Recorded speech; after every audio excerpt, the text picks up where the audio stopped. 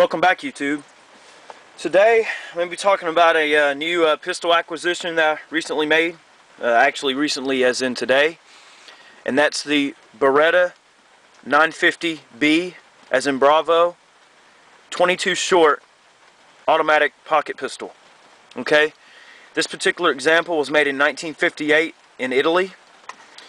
With the Gun Control Act of 1968, I believe if that year is right, with the Gun Control Act of 68, these guns were no longer imported from Italy, although they were made in the United States and Brazil on after 68 into the 70s and into the present day. So any of these guns right here that is a pre-68 is likely going to be made in Italy, and they would typically demand a slightly higher premium. This particular one I paid $175 for. I checked the most recent Blue Book, and according to the Blue Book, the 22 short version should bring in excellent condition around $185, so I feel like I did okay. So anyway, it's a very European pistol in essence. It has the magazine catch down here on the bottom of the grip, like many pocket pistols of the era. The grips are a very stylish plastic, the Beretta logo embossed here in the top. I will take additional photos of this. And then you have your PB there, okay? The side of the slide is marked with the caliber. Of course it is in Italian.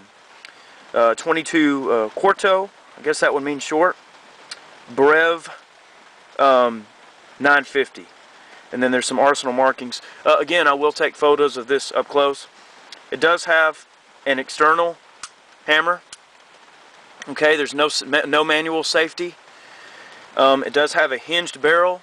Like many of the small autos, you hit this lever, and the barrel will flip up and allow you to put a cartridge directly into the chamber without having to withdraw the slide.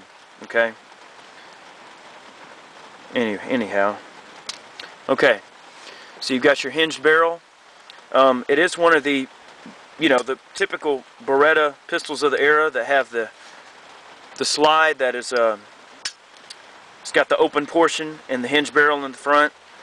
Probably not Beretta's most accurate design, but for what it is, it's excellent. I mean, it is a semi-automatic, unless that wasn't made clear. And yes, it is a 22 short. They made this pistol in 25 ACP and 22 short. Again, this one is a 22 short. You can tell the difference right off the bat without even looking at the slide. Without looking at the slide, you can tell the difference in the models just by the magazine. The 22 short magazine is going to have this ridge right here, this hole, and this divot that goes up the side of the magazine. A 25 ACP magazine will have the typical dots that stagger, to show you how many rounds are in it. So I just have my wallet and a little bit of money here to show you a representative example of how large this pistol is. Okay, it weighs about 10 ounces, so it's very lightweight, and I believe 10 ounces would be the loaded weight. Okay, so let me prop up the camera. We'll get a little shooting clip of this thing. It's pretty fun. And I'll get some close-up shots, like I said.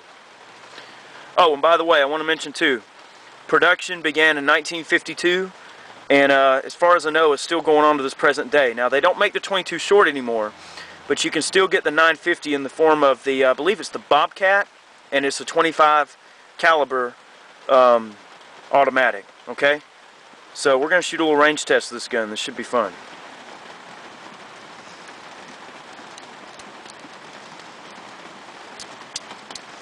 And yes, these are 22 shorts. Itty bitty little bullets. I can't imagine defending myself with this gun. However, when it comes down to having a gun or not having a gun, if you're just taking the doggy for a walk real quick or something, it definitely beats throwing rocks. Let's pop a few shots with this little thing. Should be fun.